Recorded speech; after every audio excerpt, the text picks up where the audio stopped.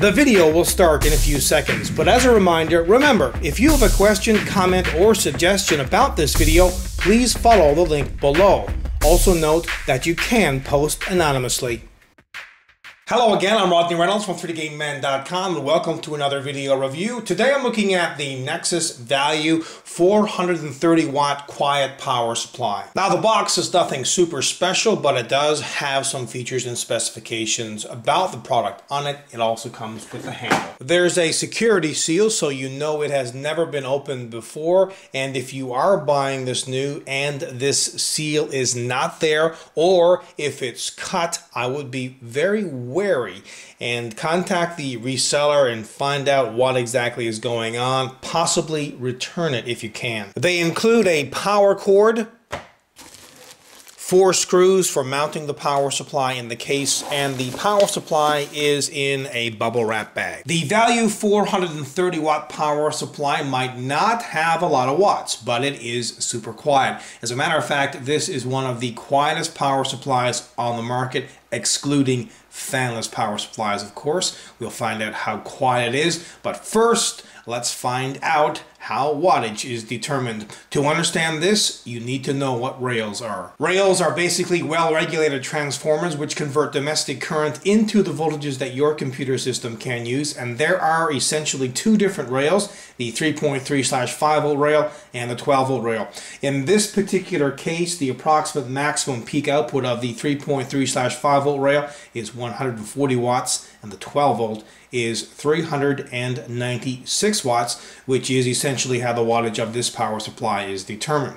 Now, the 3.3/5 volt rail is responsible for the motherboard, memory, PCI cards, and so on, while the 12 volt rail is responsible for the hard drives, optical drives, fans, CPU, video cards, etc. It's also important to know the peak amps on each rail. Well, the plus 3.3 volt and plus 5 volt rails are 24 amps each, and there's a single plus 12 volt rail, and that's 33 amps. Now, there are a number of important things to remember when selecting a power supply. The first is wattage. Determine how much wattage you are going to require by the amount of hardware that you would be installing. Now, generally speaking, a medium to high-end gaming rig, and remember, we are talking gaming rigs here, would require a 500 to 700 watt power supply. For a hardcore system, select a power supply that's around 800 watts. If you are building an extreme gaming rig with a top-of-the-line multiple video cards set up with lots of other hardware, select a power supply that's 1000 watts or greater. Second, it should be at or above 80% efficient at typical load. The efficiency of this power supply is between 80 to 85%, and remember, high efficiency means lesser waste and thus less heat and a lower electricity bill. Third, it should meet the latest ATX and other current standards, environmental directives, over voltage, under voltage, and other protections. Thankfully, this power supply meets current standards. Fourth, I'd recommend choosing a power supply that has APFC. APFC, or active power factor correction, assists the power supply in being more efficient and therefore stable under load. APFC basically reduces total harmonics, it corrects input voltage, and allows for full input voltage range. Thankfully, this power supply has APFC. Finally, get a power supply that has enough leads for your setup. Also consider a power supply that has a modular design. If it does not have a modular design, make sure that at least the leads are sleeved, because this will reduce the cable mess inside of the case and also increase airflow. As well, get a power supply with a great warranty, and this power supply comes with a 2-year warranty. Now let's have a closer look at the power supply. It has a very plain look to it. I mean, this is a value power supply after all, so you're not going to expect it to have some kind of super duper glossy black paint finish, but it does have a super quiet 120 millimeter fan, also a fan grill as well. It is basically inaudible.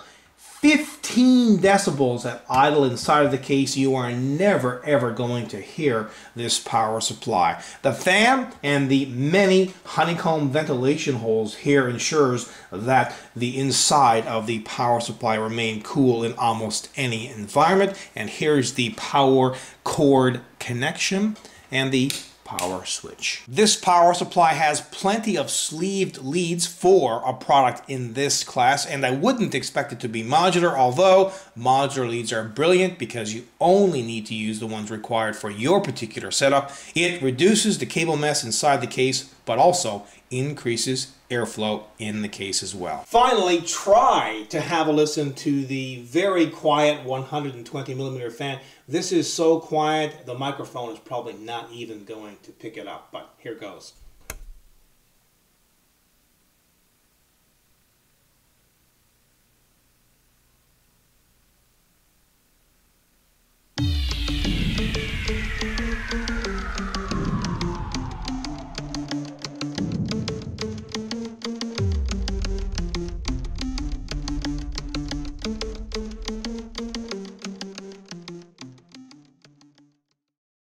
Sure, this is not some super duper high wattage power supply that you can brag to your friends about, but if you're in the market for a quiet, compact, affordable power supply that performs and comes with plenty of sleeved leads, this just might be the product for you. This would be a perfect power supply for a mini build for your home, office, a home theater PC setup, or even a mini gaming rig. Overall, this is a great product.